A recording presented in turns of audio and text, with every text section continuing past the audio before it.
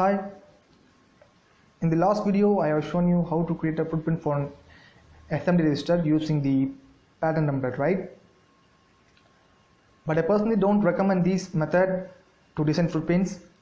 The reason is this method will be useful only if the pads used in the footprints are of equal sizes and also the spacing between these pads are uniform. So I will show a footprint of an USB connector here. So in this footprint you can see the pads are of different sizes and also the spacing is not uniform here. So in this kind of footprints we cannot completely depend on the pattern template here. You have to do some manual calculations and place the footprints individually, like I have shown in the video of through-hole resistor footprint creation. So you can refer these Wikipedia page where you can see different types of IC packages. Footprint creation is one of the most important steps in PCB design. If you do any mistake in creating a footprint, it will affect the whole PCB design. So I recommend you to download datasheets of different packages listed here and practice as much as you can in designing footprints. It will make you to design footprints more faster and make it clear in the process of designing footprints. So in this video I'll show you how to create a footprints of an SOT-23 package. This is a footprint of an transistor. So just scroll down to the bottom of the datasheet where you can see the soldered pad recommended by the company. Alright, so just go to Diifferent pattern editor and create a new library for that. So I'm going to create a new library named as SOT-23 and click on OK. So name it as MMT like mentioned in the data sheet. So I'm going to leave it as MMT for demonstration purposes. So first step is to place the pad in the axis.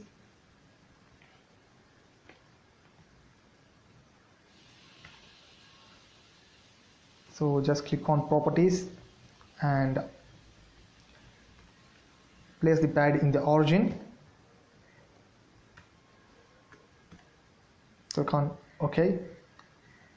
So we need to change the width and height of the footprint here. So the height of the footprint is 0.9. So click on properties, click on types and dimensions. So height is 0.9, right? 0.9, and the width of the pad is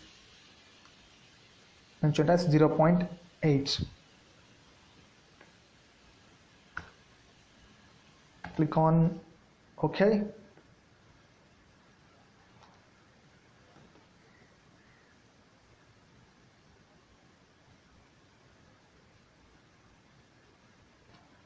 So this is the first pad and we need to place another two pads here, right?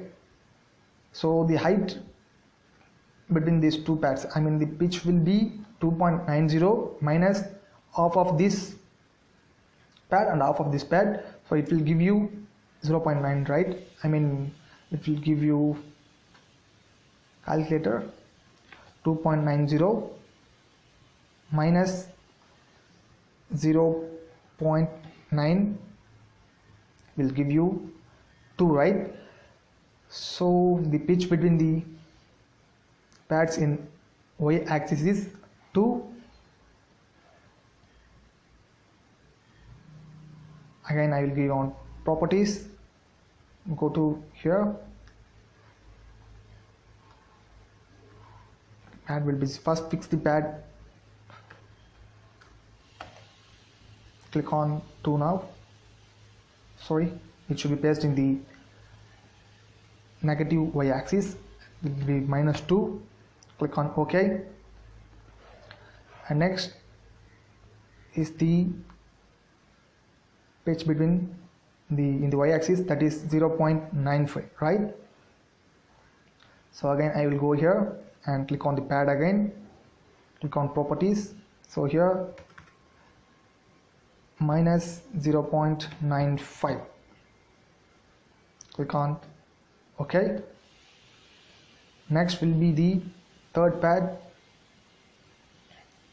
which will also be this, you having the uniform spacing between them. So I'm going to copy the values from the second pad.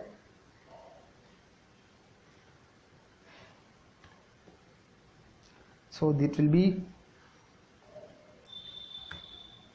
2 mm and the X will be 0.95. Here minus will come since the pad should be placed in the negative axis. So let's measure now to whether the pads are placed correctly. First we can measure the Y axis.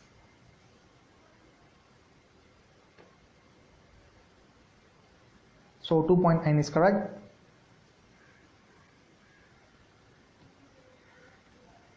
As you can see, the data sheet 2.9 is correct. So next is the pitch is from the axis, that is 0.95. I'll just click this symbol.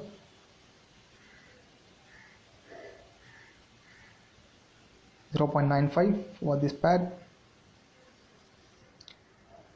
0.95, right? So just click on edit and center pattern now. So next we need to draw the assembly layer. As you can see the measurements here, E, D and HE. So first E is 1.20, a maximum of 1.30, right? That is nominal, and 1.40 is the maximum. So let's go for the maximum value here. For E 1.40 and for D it will be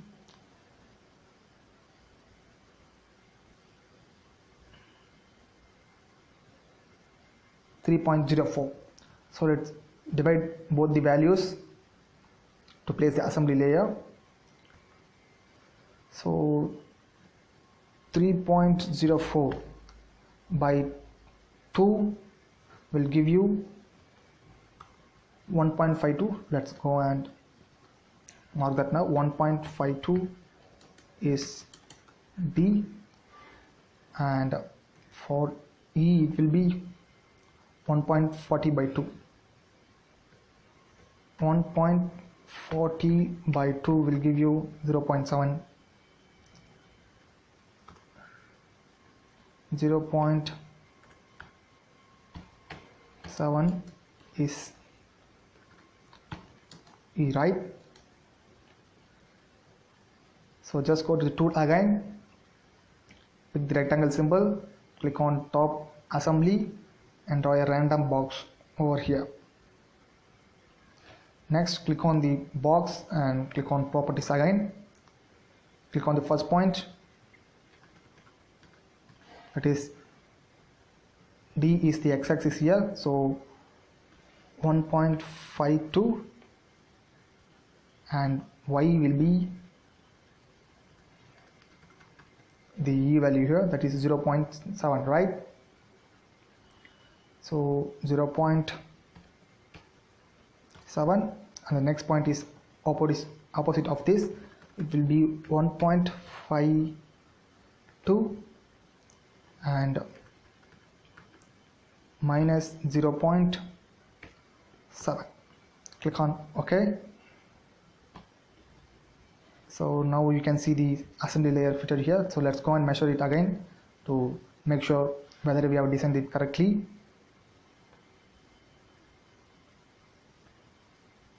So as you can see, 3.04 as mentioned in the data sheet here, that is D is 3.04 and for E it is 1.40, right? So let's go and check it again. It is 1.4. Yes, we have designed the footprint correctly. Let's go and merge all the layers first.